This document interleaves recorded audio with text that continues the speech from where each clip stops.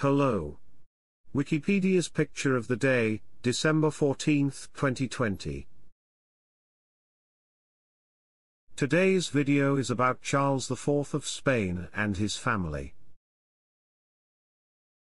Charles IV of Spain and his family is a portrait of the royal family of Spain painted by Francisco Goya in 1800 and 1801. King Charles IV, his wife Maria Luisa of Parma, and his children and relatives are dressed in the height of contemporary fashion, lavishly adorned with jewelry and the sashes of the Order of Charles III.